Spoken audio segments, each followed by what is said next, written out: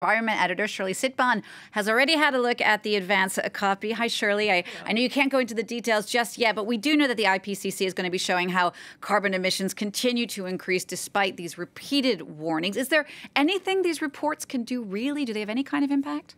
Well, yes, they do, because the way we see things has changed dramatically thanks to these meetings and these reports. Let's look at some of the file footage. The first meetings, it was a completely different era when they talked for the first time, the IPCC, because at the time, even more than today, the skeptics were extremely vocal.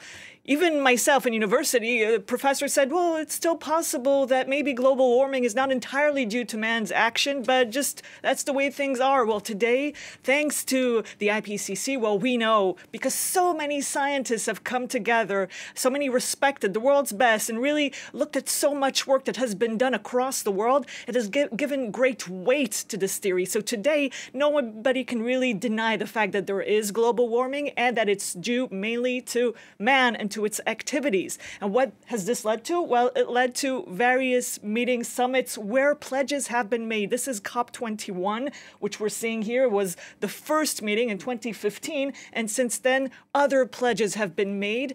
This does not mean that, well, emissions have decreased. No, they've increased, but maybe it would have been worse without these pledges.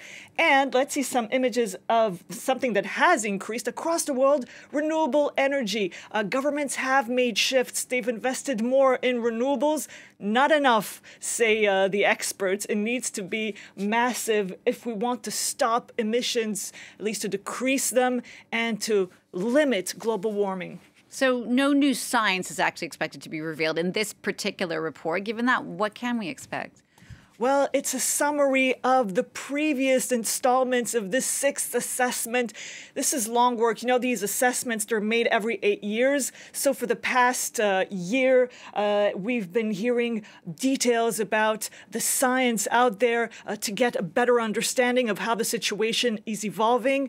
This time, again, we've also seen studies from the IPCC about the oceans, about land, how they need to be preserved. We talk about this all the time, but now they're putting all this together and saying, it's not over. You know, we can do something about this. There are many things that can be done, but governments need to take this and to take action seriously, to give incentives to various companies, to, you know, have all these policies, government investing in various parts of the world to have more renewables and less emissions, and also all these industries that capture carbon dioxide from the air. This is extremely important. It's basically given hope also to all these young people across the world who have been protesting because there are solutions, and that's basically the plan that is being laid out today by the IPCC. It gives a whole panel of things that can be done, and although it's alarming, it still gives hope because it's all in our hands.